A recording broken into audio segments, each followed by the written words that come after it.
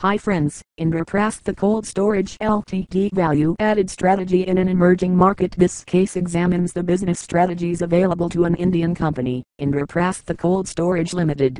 IXL.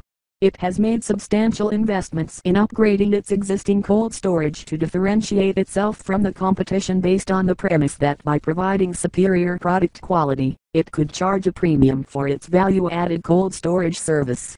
However, competitors lowered their rates in an attempt to capture even more customers, and IXL was concerned about the long-term viability of the business.